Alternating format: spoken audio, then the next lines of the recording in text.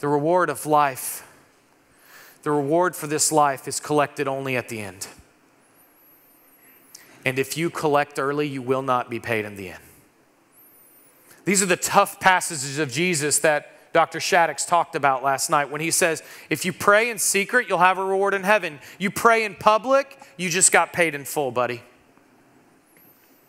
That should haunt us as those who stand on stages.